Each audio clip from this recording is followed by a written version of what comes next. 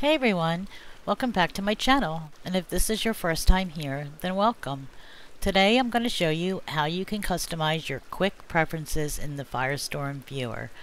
I am using the current version, which is 6.6.8.68380. If you don't have quick preferences on your toolbar, right click on the toolbar and select the toolbar buttons. I'll show you here. Just right click and go up to toolbar buttons, and mine's already out here, so it's grayed out.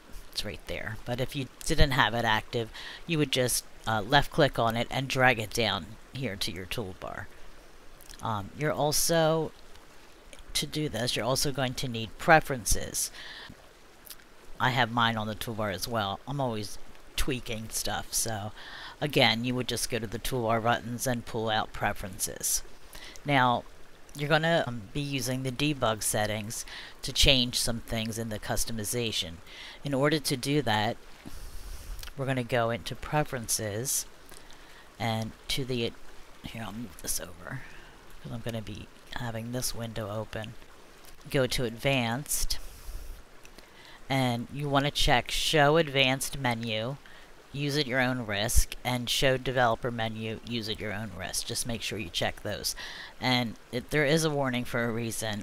The debug settings aren't something, to take real lightly. You could really mess up, your second life if you're changing some things that you shouldn't be messing with. So it's not really for beginners, but it's not too difficult. So I'm going to have that open, my quick preferences box open, my preferences box open, and we're going to go up to advanced. Well, before I show you that, let's just kind of briefly go over the quick preferences. These are set when you get the Firestorm Viewer already. So here you can change your draw distance, your avatar physics, the LOD factor, that kind of stuff. You can turn off names and turn on and off your names, your look at target, and there was color under your cursor, and I already removed that. And then you have your hover height. I'm always messing with my hover height. I don't really mess with the complexity too much or the bandwidth. And then you have your EEP settings here, so you can go through the list to pick them and stuff. We're not messing with those right now, so but if you want to change anything, here you go to this wrench down here and you click that button, and you'll see all your things listed. And if there's any that you don't really care about or you don't want there, you can go ahead and remove that by clicking on the trash can. I'm going to remove look at target because that's not something I ever use or toggle on and off. So the rest of them I'm going to leave there for now. So let's see what we can add. Okay, so this is good for people that take a lot of pictures. If they want to toggle on and off the depth of field, so when you're taking some certain photographs, you want your background to be kind of blurred and stuff. So we'll need to find the debug setting. So I go into my main preferences, and I know where it is in that. It's under graphics, and it's the last tab, depth of field, and then you just you check it on or off. So in the debug settings, it took me a minute to figure out what it was called here, but it's called render depth of field. So this is just a toggle on and off. It's either true or false. So if I turn it to false, you'll see that it disabled my depth of field. So that this is what I want, because when it's true, it's showing, and then when it's false. So this is the one I want. So what you're going to do, you're going to go, you have that there. You're going to go over to name tags, because you're going to want to make a name, just a name that you know what it is. So we're going to click on the plus button, and I'm just going to call this enable DOF, and then now we need to find it in this list. So we already know that it's called render depth of field because we checked. So we'll just go down here, render depth of field. There it is right there. So we click on that, And it's a radio button, meaning it's just a toggle on or off. So we make sure that that's checked. You might have a slider or whatever, but this is a radio button, so we'll leave that. And then all we do, once we do that, is just close the quick preferences box and then open it again. And there it is. It's in our quick thing. So if you're taking pictures, you just come in here, toggle it on or off, and you're good to go. You don't have to go searching for it. Okay, what else can we add? Oh, here's a good one. If this is good for people that create videos, such as myself. So when I'm filming, I don't really want to be disturbed by people messaging me or getting notifications or any kind of, you know, transactions happening. So when I enable my auto response, I'm not disturbed. So that would be a good one to have all the time on here. So let's look for that. Now, normally you would go to community and your online status, and you just click the auto respond, which is on for me, but let's find it here. Believe maybe privacy. Oh yeah, okay, here we go. And auto response 1 is the one that I'm using. And you can write, you know, you customize your message. So there's 2 auto responses, 1 or 2, but I'm just going to use the 1. So now we have to find it in the debug settings, because again, we're going to need the name. So let's see. Respond. Whoop. Okay. Here's do not disturb. Oh, here we go. It's FS, which stands for Firestorm Auto Respond Mode. Alright, well, I want that to be true. Okay, so that's pretty much it. So we're going to go down here again to the wrench and click the plus button to create a new one. And this, I'm just going to call this auto response. And then we have to find it in here, and we already know the name, so it's easier to locate. Here we go. Firestorm Auto Respond Mode. And again, it's a radio button, so we don't have to change anything. We're good to go. So it's up here already, but to save it, you just close out the quick preferences, and it's saved to your here. So I'm going to toggle it to on. Okay. Alright, if you are enjoying the content and you want to learn more about Second Life, please consider subscribing to my channel and make sure to hit that notification button so you'll be notified as when I upload new videos. Okay, let's get back into it. We'll do one more. Let's see. How about changing the opacity when you're typing? Like, I'm just going to type here and see how there's the background is completely opaque. It's not transparent. So say just because of, you know, wherever scene we're in, we just want to change that, maybe make it a little bit more, you know, transparent. So let's find it in here. Alright, under here, under miscellaneous, in the colors, here's the console opacity. So right now it's almost at 1, which would be completely opaque. So let's drop it down a little bit and type. See how the background is a little bit clear. Now we want to make it completely, you're just going to see the typing. You're not going to have any background. So I want to be able to slide that off on.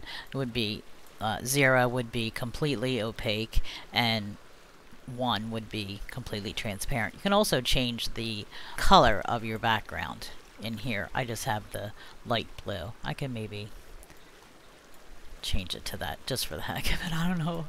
But alright, so let's find this, the console opacity in the debug settings. Let's type in console background opacity. Okay.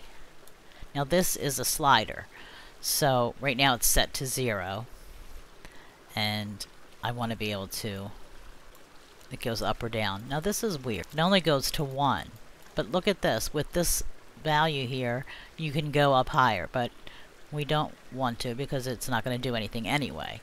But we don't want it to go above the 1.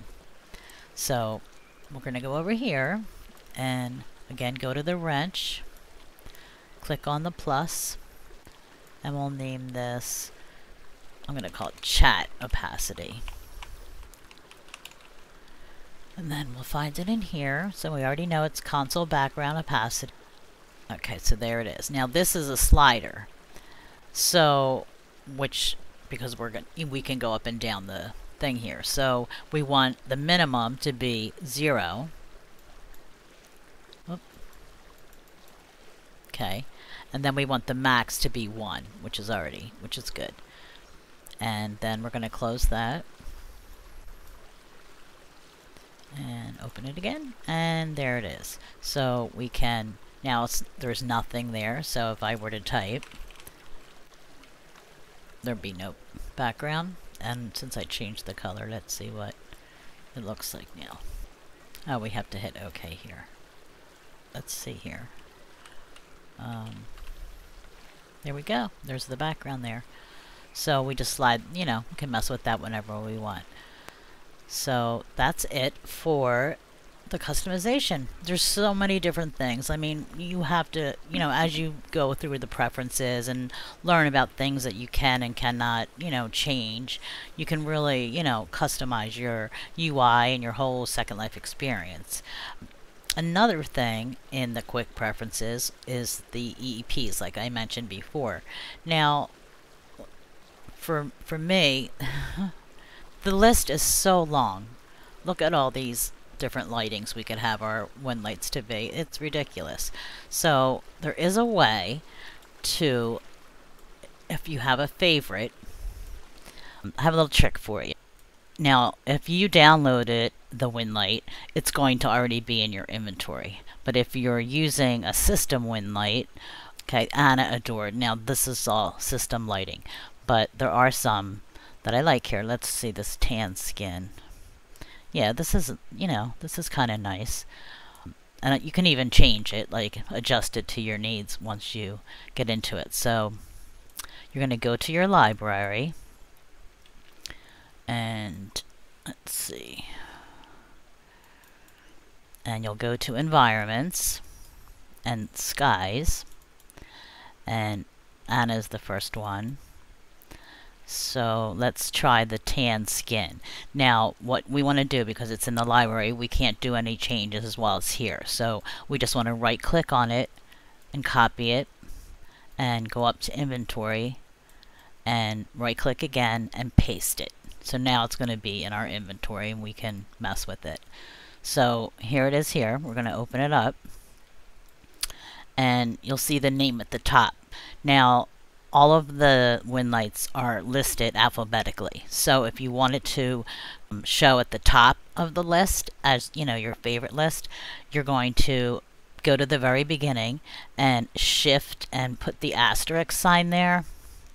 And then if you wanted to make any changes with the skies or something, making it brighter, I'm just messing with it now. This isn't, I'm just showing you. And you can change all of the things in here, the haze and all that, and the clouds. So, but then you want to go down to save. And I always hit it twice. I'm not sure why, but I do. And close our inventory. Now we're going to go to our quick preferences. And we'll click, here are the ones listed. And here it is, Anna adored tan skin.